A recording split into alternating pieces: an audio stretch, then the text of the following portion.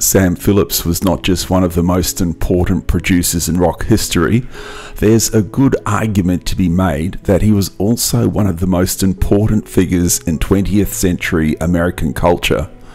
As owner of Sun Records and frequent producer of discs at his son's studios, he was vital to launching the careers of Elvis Presley, Carl Perkins, Johnny Cash, Jerry Lee Lewis, B.B. King, Howlin Wolf, Rufus Thomas, and numerous other significant artists.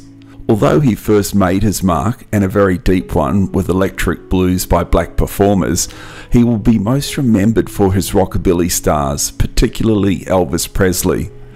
With singers such as Elvis, he was fusing the best of white and black, and of R&B and country and western, the main ingredients in the recipe that gave birth to rock and roll.